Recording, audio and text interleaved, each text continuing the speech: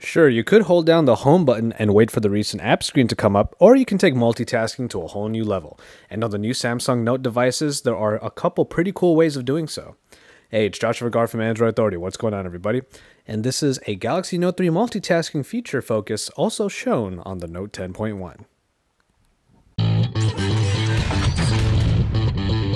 While anyone that has used a Samsung smartphone or tablet may be familiar with the multi-window function, it has been pretty greatly enhanced in these new iterations. A somewhat expanded list of applications is available for you to split the screen with, and as you saw in my Galaxy Note 3 review, its function is pretty undeniable as you can do a plethora of things at once. However, because the Galaxy Note 10.1 tablet is able to do everything the Galaxy Note 3 can, I decided to show you these features on it, simply because it provides a much larger canvas. So when it comes to multi-window, you have the basic split down the middle of two apps that can be dragged from the left side selector. This selector bar can be activated by holding the back button and can be hidden with a small tab sticking out for easy access. Pick your two apps and it will split the screen, but the actual split can be altered by dragging the little dot in the middle. Thus far, this is everything that we probably already knew multi-window could do. Tap that little blue dot in the middle, however, and you get 4 new functions that really open up your possibilities. The first one allows you to switch the app that is showing on one of the particular sides. Yes, you can further multitask within the 2 windows that you created for the multi-window. To add more apps, open up the selector on the left and you can drag any of the listed apps into one of the 2 portions you've created on the screen. What was replaced then will be stored for this switch application button.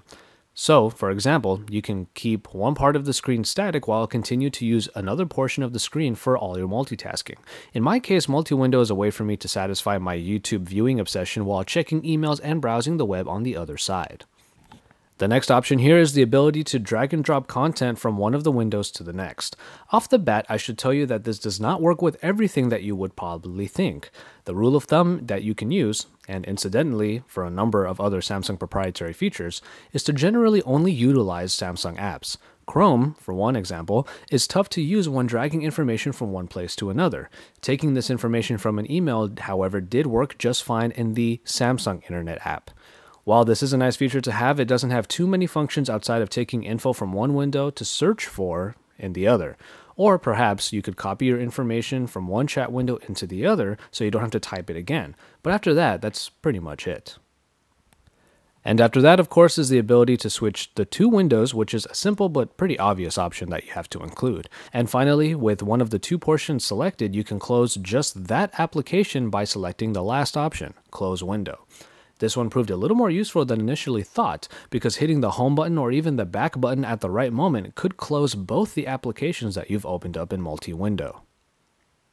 So that's multi-window, which is a clearly powerful way of getting 2 and in some ways even more things done at once. However, with the enhanced S Pen, you got the Air Command menu that includes the pen window function.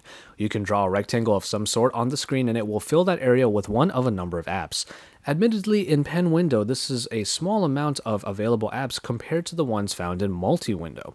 The window you create, however, can be used on top of a multi-window setup, though 3 might not be a very optimal number for this particular kind of function, especially on the smaller screen of the Galaxy Note 3. The same goes for when you create multiple pen windows. While 2 is possible given the size of the screen, it is just downright tough to get anything done when things start to overlap. And so, there you have it. Multitasking on the Galaxy Note 3 and 10.1 tablet when using the recent app screen just isn't enough.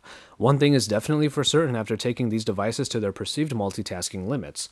3 GB of RAM is more than just an upgrade, and far from a gimmick. If you are a superpower user who really needs to multitask this crazily, then the new Note devices can definitely be your best friends.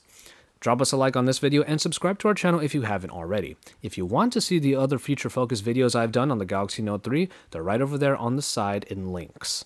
Keep it tuned to Android Authority because we're your source for all things Android.